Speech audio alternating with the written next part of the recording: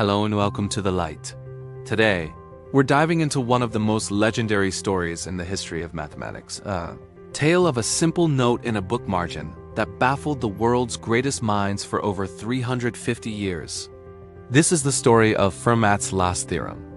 It all begins in the 17th century with a French lawyer and amateur mathematician named Pierre de Fermat.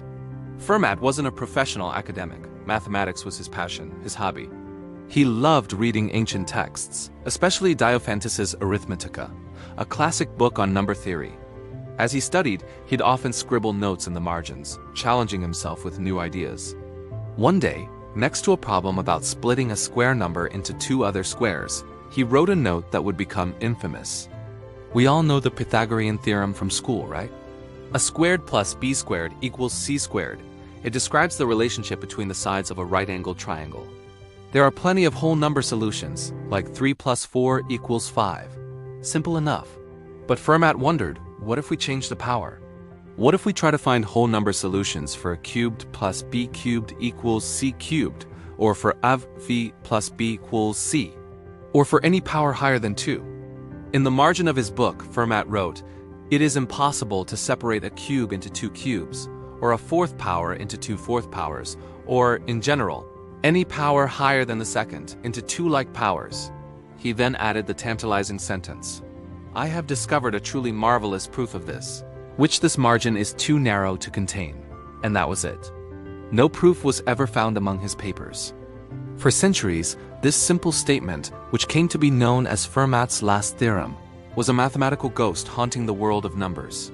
Was Fermat telling the truth? Did he really have a proof? Or was it a brilliant bluff? Generations of mathematicians tried to crack it.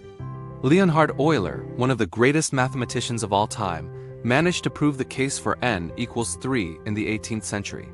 But a general proof for all numbers remained elusive. The problem was so simple to state, yet so incredibly difficult to solve.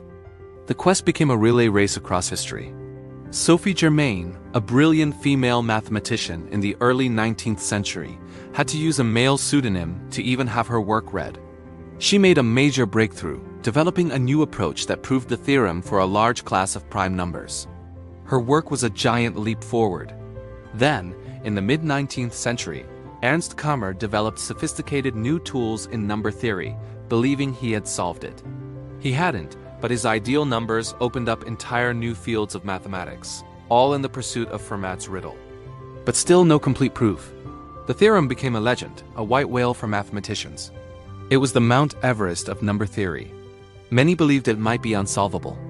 Fast forward to the 20th century, the world had changed.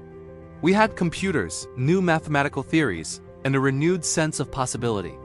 And we had Andrew Wiles. As a 10-year-old boy in England, Wiles stumbled upon a book about Fermat's last theorem in his local library. He was captivated by the idea that a 17th century mathematician had posed a problem that no one in over 300 years could solve. It became his childhood dream to be the one to find the proof. Wiles grew up to become a distinguished professor at Princeton University.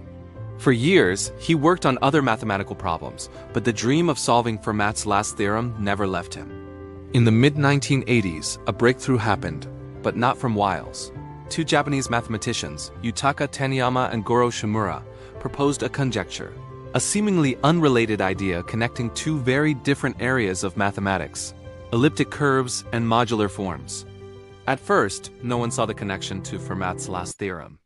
But then, other mathematicians showed that if the Taniyama-Shimura conjecture was true, then Fermat's last theorem must also be true. This was the moment Wiles had been waiting for. He realized this was the path.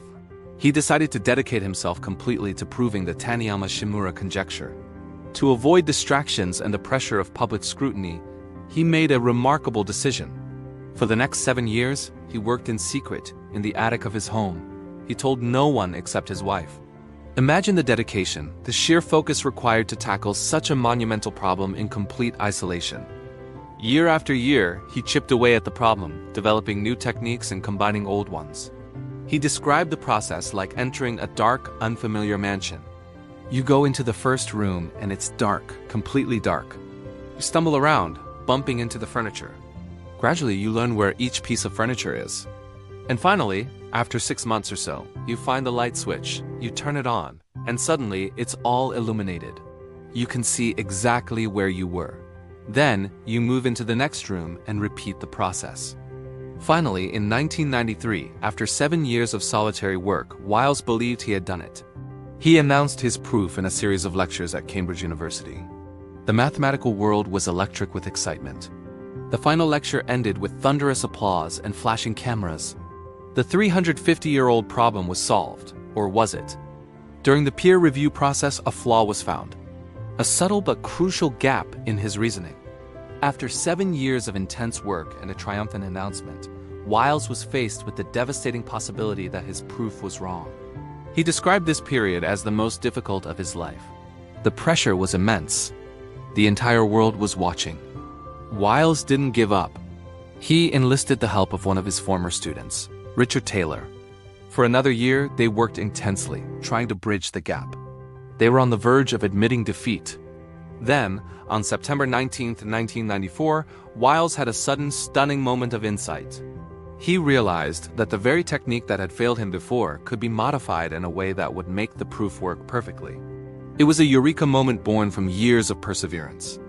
The final corrected proof was published in 1995.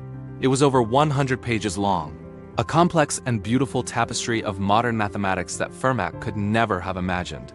Andrew Wiles had finally conquered the Everest of number theory. He hadn't used Fermat's marvelous proof, if one ever existed. Instead, he had built a bridge between two distant continents of mathematics, proving the Taniyama-Shimura conjecture and, as a result, laying Fermat's last theorem to rest. The story of Fermat's last theorem is more than just a math problem.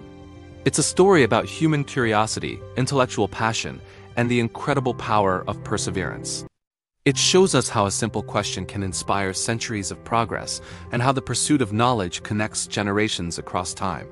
It reminds us that even after hundreds of years of struggle, a moment of brilliant insight can change everything. Thank you so much for joining us on this journey today at The Light. If you enjoyed this story, please give this video a thumbs up and don't forget to subscribe and hit that notification bell so you won't miss our next exploration. See you next time.